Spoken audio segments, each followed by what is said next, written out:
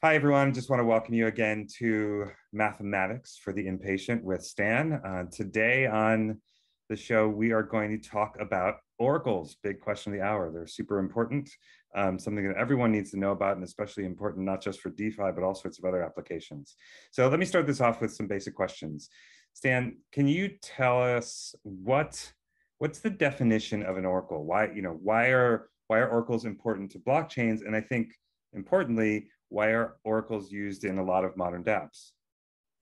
Yeah, that's kind of a really interesting question. And believe it or not, Marcus, but many people use oracles even though they don't know they use them.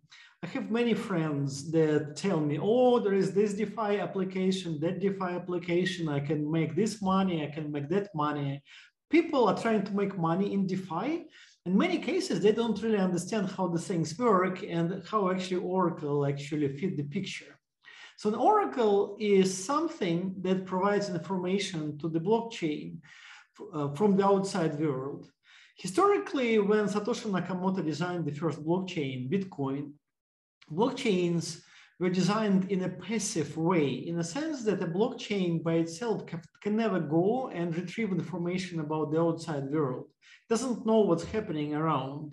And so if you want to actually be able to bring information to the blockchain, you design something which is called an oracle.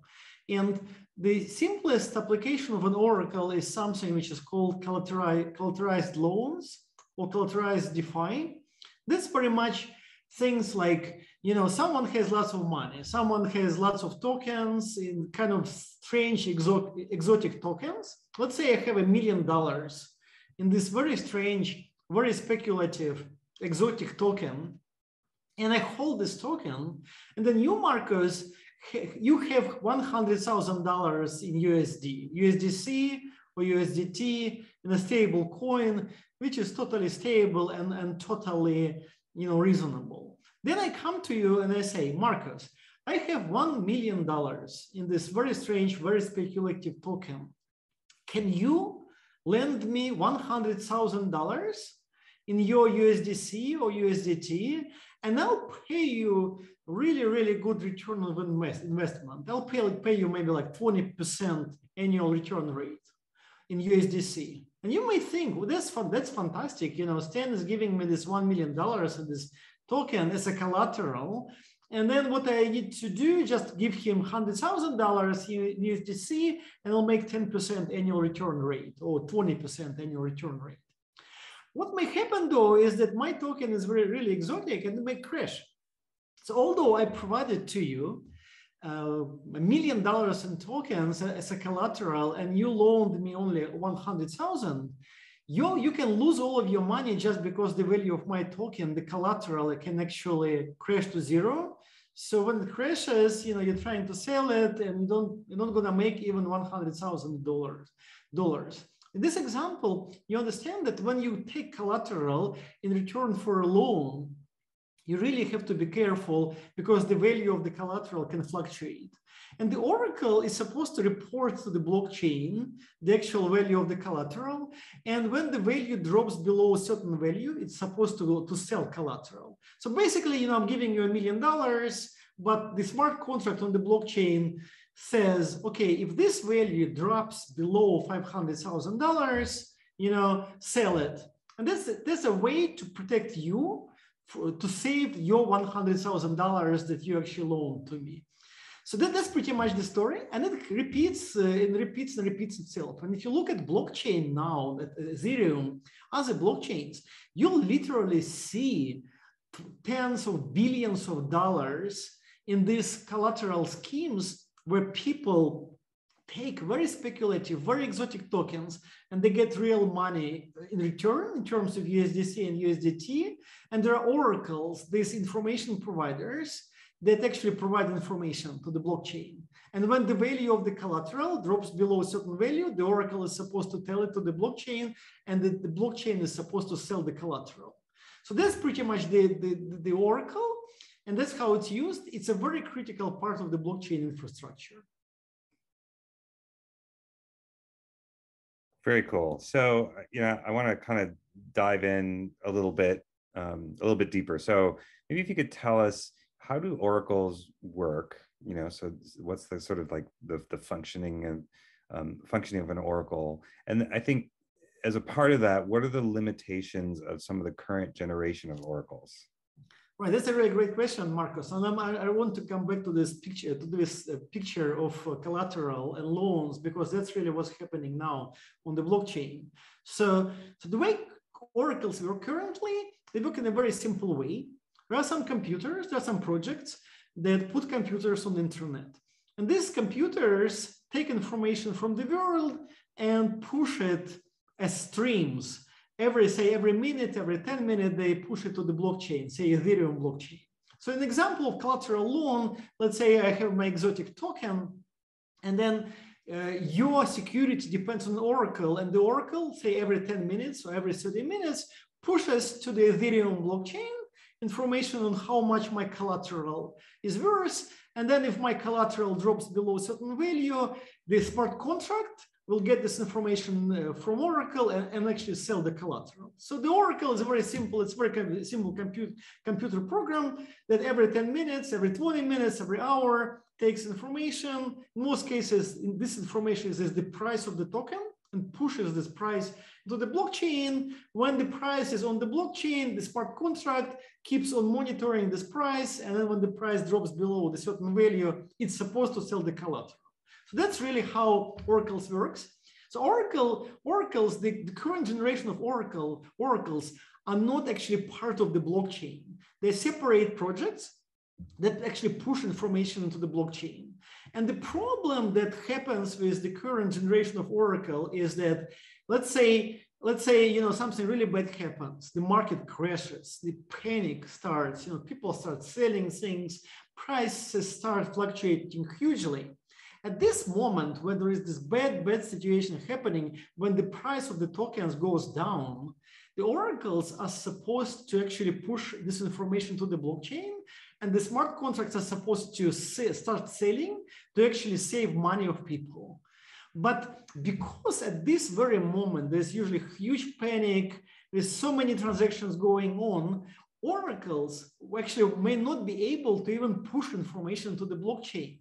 And we've seen this year already the situations when the price drops on the market, panic starts, or lots of movements start on the market, and oracles are trying to push information to the blockchain. The blockchain is totally congested. And then what's happening is essentially chaos. You loaned your $100,000 to me. I gave you this oracle, which this token, which now costs zero.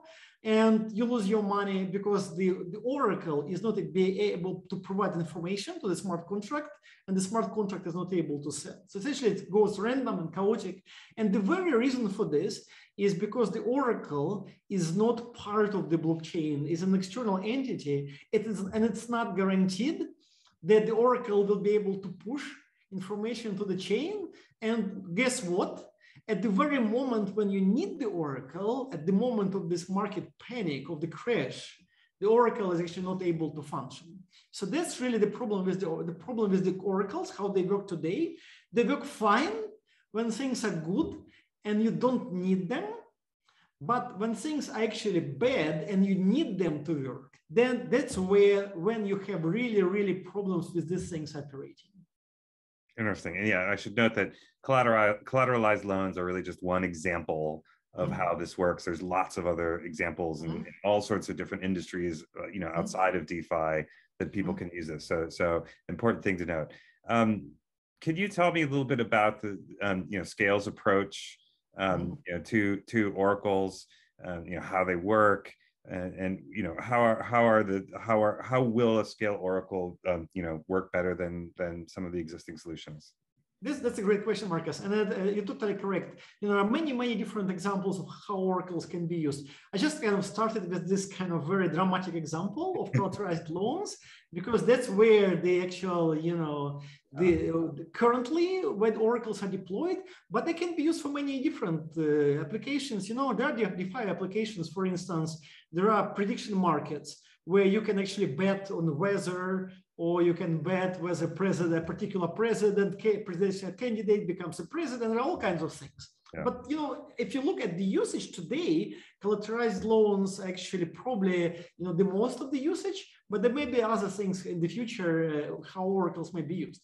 Now at Scale, when we looked at this problem, we understood that oracles do have this problem. When you want to use them, when you need them the most, they may fail. We decided to build a very different architecture. So in case of Scale, first, the oracle is actually part of Scale. It's not an outside entity. It's something which we are building into the blockchain. So because it's built into the blockchain, it's guaranteed to work. Scale blockchain, Scale Oracle will be as embedded into Scale blockchain as the blockchain itself. So if Scale blockchain works, Scale Oracle will actually work too. So that's number one. It's embedded, it's part of the system, it's not an outsider. And number two, which is also really important, it's not done by actually periodically feeding information to the blockchain, because this thing does not scale, right? Imagine you have so many things about the world, right? So you can't just keep on feeding the entire information about the world into the blockchain, because the blockchain will just get, a little bit too much information. You only need the information that the particular smart contract needs at a particular moment in time. So instead of constantly pushing all kinds of information to the blockchain, including information which is not needed, you will only push into the blockchain information which is needed at a particular moment. Mm. The way it's done is when Ethereum client, say MetaMask, right? MetaMask is probably the mostly used Ethereum wallet, Ethereum client, right? At the moment when MetaMask pushes a transaction into Scale blockchain, if a particular piece of information is needed, at this very moment, Scale nodes will all go and retrieve this information and add this to the transaction, and the information will be signed using a threshold signature. So let's take an example. Let's take an example where you want to loan me some money, and you want to know if this particular during this particular transaction, what's the price of my token. So when MetaMask goes to Scale blockchain and is about to execute a transaction, submit a transaction to Scale blockchain, what's going to happen is that Scale nodes at this very moment each of them, every node in Scale blockchain will go to the outside world and retrieve a particular piece of information. Let's say this information is price of a particular token or weather or whatever. So every node goes to the outside world and retrieves this information. But now what's important is that we cannot trust a particular node in Scale blockchain. We can only trust a supermajority. So then what happens after each node retrieves the information? The nodes vote, and we require a supermajority, a 2/3 supermajority of nodes to sign information. So if that's the price of the token, then out of say 16 nodes, all of them go to the outside world. Each of them retrieves information. And then let's say they vote and 11 of them agree that this is the price of the token, and they sign, and they use this threshold signature, the BLS signature that we discussed during the previous sessions. Essentially, it's a way for a group of nodes to collectively sign on information. So then you have this threshold signature, which tells you that it's not only that the price is this, but it also tells you that the supermajority of Scale nodes in a particular blockchain agreed to this, and they signed the statement. So the statement becomes a collective statement, all of these guys. And then at this very moment, you actually include the statement in the transaction, and then the statement goes into the blockchain. That's why it's dynamic. It's dynamic because the information is not fed into the blockchain. It's actually retrieved at the very moment when it's needed, and the nodes sign the information, and then the information actually becomes part of the transaction, and it's used by the smart contract. So at the very moment when the smart contract needs this information, the information is passed to it as part of the transaction, and there's no time lag. So instead of pushing information every 10 minutes and then worrying that the information may actually change during these 10 minutes. We're actually pushing information as part of the transaction exactly at the moment when this information is needed. This actually makes Scale Oracle much better than anything else. And also we can retrieve any information. Any transaction can take anything, you can actually get anything you wish. You can go and retrieve weather, you can retrieve a particular financial information, anything. For every particular transaction, you can actually go to any website, anywhere in the world, and retrieve any piece of information. It's totally dynamic, and it doesn't require any feeds, and also doesn't actually spam blockchain. If you don't need this information, you actually won't actually push it into the blockchain. Only the information which is needed is actually pushed into the blockchain, and there's no time lag. And it's also part of the Scale blockchain. So that's pretty much the idea of Scale Dynamic Oracle. And that's what Scale Engineering is working on currently. We already have a prototype of the Oracle as an alpha version. We're working really, really hard to make this Oracle available as soon as possible. And definitely it's going to make it into the next version of Scale product, of the next release, because there are many people that ask us about oracles. And we just decided to do this Oracle feature as good as possible because it critically helps people to be secure, as I described in this example of a collateralized loan. Very cool. Very cool. Excellent. Well, today was Oracles. I want to invite everyone to join our Twitter at SKALE Network. We are actually currently in New York at the Masari conference. So if you are here in New York, please come visit. Also scale.network, our website. You can post questions below in the YouTube. Thanks, Stan. Okay, Marcus.